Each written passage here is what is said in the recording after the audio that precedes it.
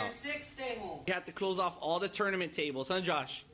No more tournaments? Are you serious? A lot of stores are going to be changing right now or shutting down. The 2020 COVID pandemic hit the Yu-Gi-Oh! TCG like an absolute hurricane and left chaos and destruction in its wake.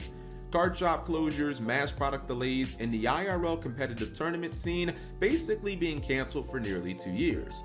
We all know how rough it's been over the last year and a half being a fan of this, or really any trading card game. As interesting as the pandemic's widespread negative effects on Yu-Gi-Oh! Have been over the last 18 months, and I'll cover those in another video, in this one I'm going to be trying to focus on what I believe is the more important topic at hand, the current state of Yu-Gi-Oh! With the new cancellations and all, and the importance of real-life events. Full disclosure, I had this video completely finished about a month ago and I was incredibly pleased with the result. But because of unforeseen event cancellations like YCS Pasadena and Utrecht, the overall theme, some of the topics, and the tone of this video have drastically changed. But before we do that, a quick thank you to our sponsor. This video is brought to you by the Fatal Core trading card game. I promoted Fatal Core and its groundbreaking simultaneous gameplay along with its successful launch on Steam in the past, but this time it's really outdone itself. Fatal Core's all-new draft mode is truly a thing of beauty. This mode lets you use and design completely new and never before seen cards. It's done through their innovative and intuitive draft system that gives effects and stats in exchange for shards, which players are given a specific amount of. This ensures you can make all types of cool and creative cards, but never an overly powerful deck that someone else can't match. With an absolutely endless amount of variety on how your custom cards can work together, there's no way the meta will get stale, and you'll never know what to expect from your next opponent. For anyone who doesn't want to draft, as always, Fatal Core's constructive mode is just as strong and rewarding as ever. With new features being added regularly, there's never been a better time to start playing the 100% free-to-play and never any purchase necessary Fatal Core TCG. Download it on Steam today using the link in the description below. For starters, let's talk about real-life events, because I think they're the lifeblood of our game. We've all played Yu-Gi-Oh! Video games or one of the simulators, but if I said it once, I've said it 1,000 times. There simply is no substitute for an in-person event. And let me make this clear, it can be a 1,600 person YCS or the 12 person little locals where everyone knows everyone. This doesn't matter if you're brand new to the game, a YCS champion, or even an old seasoned, maybe a little washed up veteran like myself. Things like sitting at the table face to face with your opponent or seeing the long line of potential opposing duelists when you enter the venue. I've been going to regionals since 2006 and it still gives me goosebumps to this day. At their peak, these tournaments are thrilling, fun, and incredibly rewarding when you do your best. But for basically a year and a half, we didn't have them. No locals, no regionals, no YCS events, no Yu-Gi-Oh! World Championship.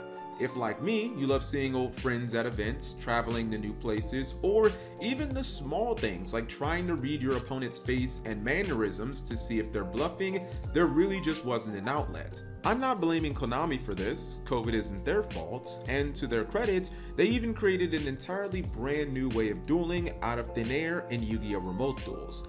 At the same time, with something developed so quickly came a whole other smorgasbord of problems. Putting aside the rampant cheating accusations at remote duel events for a second, as NBT alluded to after playing in an event, man, it is just not the same. So much of Yu-Gi-Oh! Has to do with Yu-Gi-Oh! Not at all. It's about being with a community, all sort of competing for the same goal. It's about talking with friends. It's about late nights brewing. It's about pushing your deck to its absolute limits, and so little of that can be represented online. It just doesn't compare. Remote duels are an incredibly impersonal experience. This is especially noticeable in between rounds when rather than chatting with friends, you're often sitting in a room by yourself. Sure, there have been online dueling book tournaments hosted by the likes of Luxury Games and Dragon Riders, and those are fine, I guess. In my opinion, DB tourneys, while nice, just don't stack up to the real thing. Speaking for myself here, without any premier events to play at, things like buying cards, the metagame, and the competitive tiers just felt pointless and frustrating. Like, who cares how strong Adamanticators are if I can't play them because there are no real events? Why should I spend $100 on a secret rare Eldritch to Golden Lord if it's just going to sit in my binder and collect dust for the same exact reason? For a player like myself who has no aspirations of being a pro duelist and enters events like regionals simply for the thrill of competition, the pandemic was like the epitome of how to unmotivate someone. Well, from a Yu-Gi-Oh sense. Heck, even as a content creator who makes a living off of these videos, I have to admit, at times during the pandemic, I felt incredibly apathetic towards the game. Sure, I could have played on Dueling Book until I could combo with half the meta decks in my sleep, and while it is a valuable resource for improvement, constantly grinding DB is a pretty isolating experience compared to in-person Yu-Gi-Oh tournaments, which honestly can have a party-like atmosphere if you're with enough friends. And hey, I don't want to project here, but I think a lot of people have become very excited about Yu-Gi-Oh in the last couple of months, and I know personally, my passion has been reignited. The combination of IRL high-end events like YCS and regional qualifiers returning, combined with some pretty amazing set releases such as Burst of Destiny and Gold Series Eldorado, not only did it truly look like Yu-Gi-Oh was finally getting back to normal and we'd once again be able to crown champions, but also we'd get back to having tournaments that basically double as social events with thousands of duelists coming together to compete for the ultimate glory. At the same time, it appeared that all of this was happening when our sets were arguably at the top of their game. This is what I like to call a double whammy of awesome. DPE, Fluundery, Sword Soul, man, Burst of Destiny is without a doubt one of the best core booster sets in years, and I'm not sure I could find anyone who hates this set even if I tried.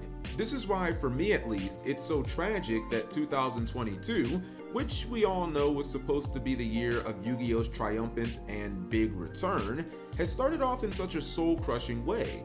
As mentioned earlier, YCS Pasadena and Utrecht were both cancelled and replaced with remote dual YCS events. As you might imagine, this decision was met by a lot of dismay in the Yu-Gi-Oh community, as people were not only disappointed, but duelists also felt blindsided. I commend Konami for scrambling together some remote dual YCSs to replace the IRL ones, which at least gives the community some type of dueling action.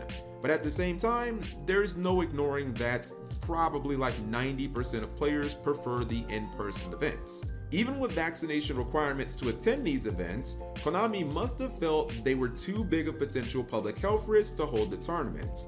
Most planning to attend were understandably upset, especially those who purchased plane tickets or booked hotels in advance. However, on the other side, there's also been a good deal of understanding and support for Konami's decision, even from the likes of some Yugi-tubers like Yugioh Paisano.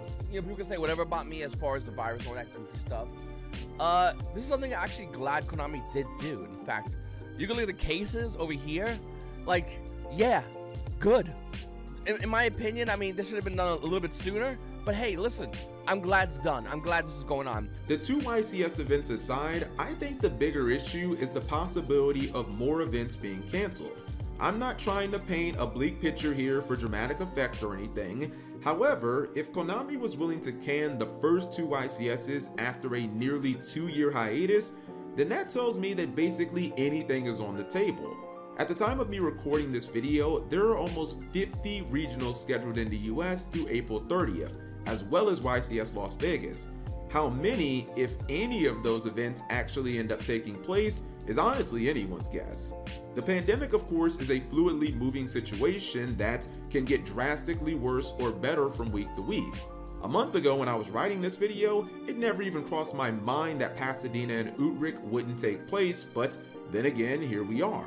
I think one of the reasons the event cancellations are hitting people like myself so hard is because we've actually seen the other side, or the metaphorical light at the end of the tunnel.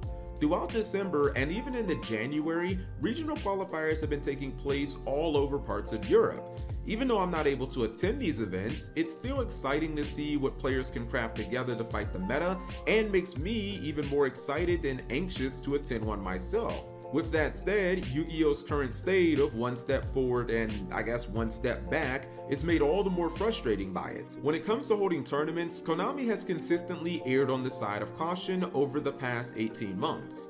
This is commendable, however, it really doesn't give clarity as to what type of parameters they deem safe enough to hold an event in. whether that's under a certain amount of cases or maybe cases per capita. We in the community are pretty much in the dark, and that's what's most frustrating. In 2020, when the whole world was scrambling for answers, I think it was fine for giant corporations not to have a plan and pretty much be making up policies on the spot. In 2021, most had clear guidelines for their employees and customers, but here it is all the way in 2022, and because of lack of communication, all we can do is guess and hope for the best as to if an event will happen or not.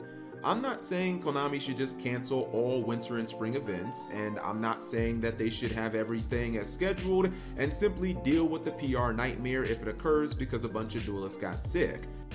I'm beginning to think this is more than just the flu. Perhaps you two are right. It's about time that you admitted something's wrong, but what are we supposed to do now?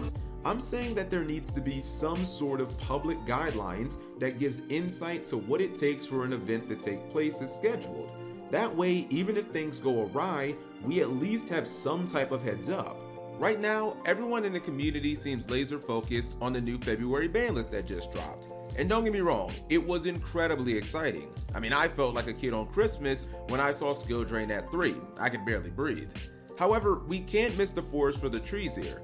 As awesome and interesting as the new format can be, with all these events getting canceled, the next month could end up deciding the rest of the spring slate. In addition, the YCS schedule, as well as even if national season happens in North America at all. So it's pretty important. And actually, a quick update before we wrap this up. After finishing this video, for a second time I might add, I learned later the next day that YCS Las Vegas, as well as all regional events through February, have now been canceled and replaced with remote duel events. So that's just peachy.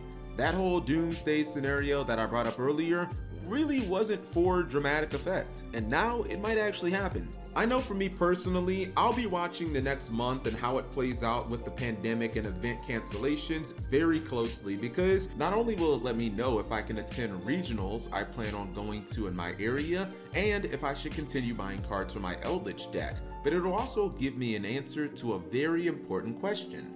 A question that I've been asking myself, others, and now you, person watching this video. The question is simple. Is Yu-Gi-Oh back? People keep asking if I'm back, and I haven't really had an answer.